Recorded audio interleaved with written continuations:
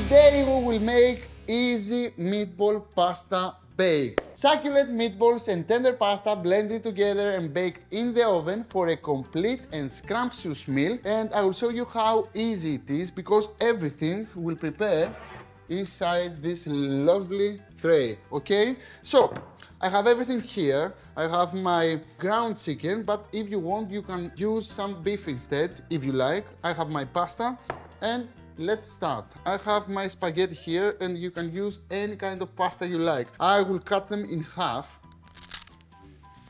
And as you can see, I have lovely spaghetti into my tray. The first thing that I'm about to do is to add some extra virgin Greek olive oil because I want to cover the spaghetti with olive oil, and this way I will prevent spaghetti to stick together. So that's why the first thing I have to do is to make sure that this lovely olive oil will go everywhere. Now, the next thing that I'm about to do is to add some tomato. Here I have 2 cans of tomato, but if you want, you can use fresh tomato instead. You will grate them and you will add it into the recipe. But if I add tomatoes from can, then by just adding a little bit of sugar, I will make sure that the tomatoes will be 100% perfect, okay? Yes. And the next thing I'm about to do is to add a little bit of flavor into my tomato sauce. So I need some garlic. Here I have 2 cloves of garlic, and I will slice them. Now, if you are not fan of garlic, just don't add it. But garlic, it's so tasty. And in these recipes, it's very classic. You have to add some garlic. I need some oregano. Of course, if you have some fresh basil and you want to add fresh basil, you can do it. But for me, it's easier to add some dry oregano. It's staple, you have it into the board, so just use it. So, oregano, garlic, and as I told you, a little bit of sugar. It's something that we want to make a perfect tomato sauce. Now, I need some seasoning, salt, pepper, and at this point, there is no sauce, right, Lakis? But if I add a little bit of water, then the sauce is ready, okay? Now I will mix everything together. I will make sure that the garlic will go everywhere, the oregano will go everywhere, the spaghetti will spread evenly. And now, because we are making a spaghetti with meatballs, we have to add the meatballs. But before of that, I will add some extra tomatoes, fresh tomatoes, into my sauce. I have some cherry tomatoes here, and as you can see, I would cut them in half. If they are big, you can cut them in 3 pieces, doesn't matter. And this way, everybody will think that the tomatoes you use to make the tomato sauce are actually fresh, okay? This is a trick for your customers or your friends that come in to enjoy this lovely dish into your house. Now, it's time for the meatballs. I will chop my parsley, okay? I need some fresh parsley for my meatballs. I think this is a lot, so the half of it, I will put it into my sauce, and the other half, I will add it into my ground chicken.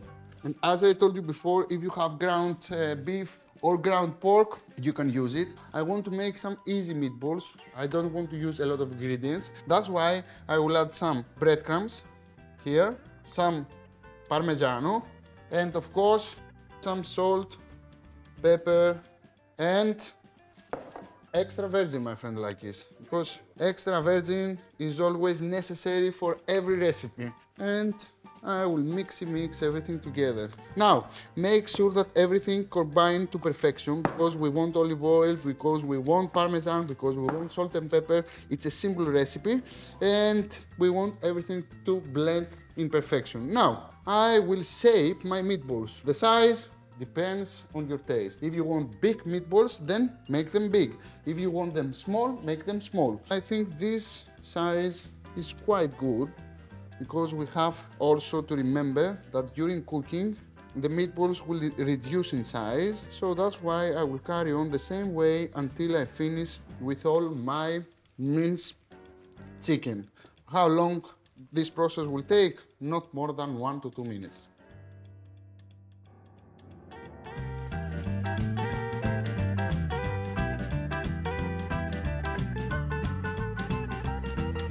and the last one goes in.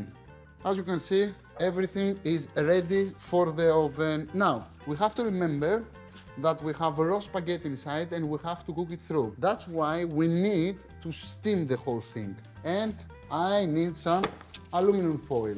I will cover everything with aluminum foil.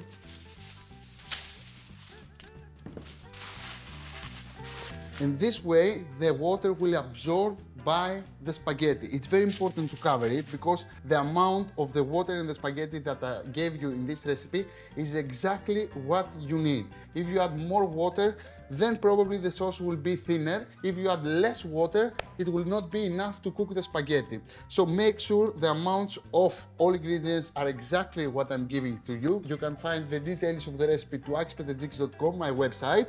And first we have to bake this lovely bad boy for about 40 minutes, and after 40 minutes we will uncover and carry on cooking until it's golden brown on top.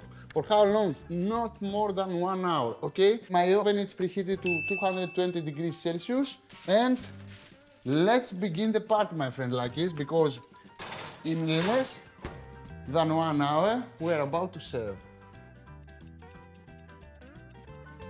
And my food is ready. This is lovely. If I tell you that this dish is ready in under 1 hour and with this kind of effort, nobody will believe it, because actually, as you can see, the spaghetti are individual.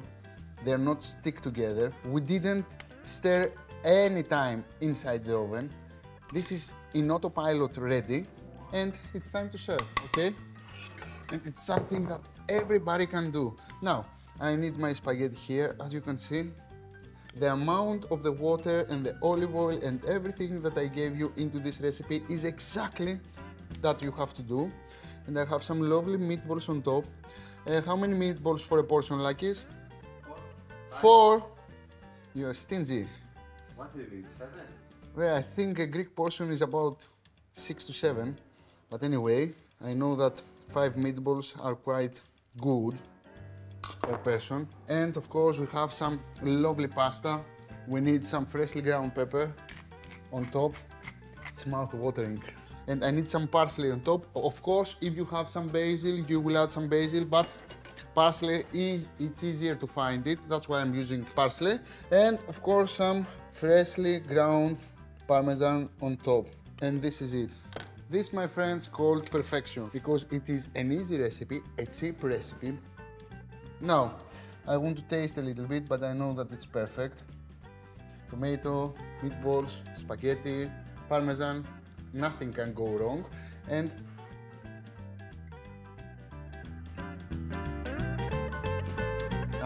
amazing, lovely.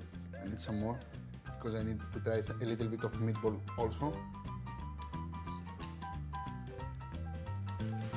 Juicy, full of taste, crispy on the top. It's exactly what we want for this recipe. If you want to make this recipe, just follow the instructions in my website. Don't forget to follow in social media, Instagram, Facebook, Twitter, Viber and TikTok. Make comments under in the video and share this lovely recipe with your friends. See you next time, guys. Bye bye, Gya σας. And Make It Easy is here to make your life easier.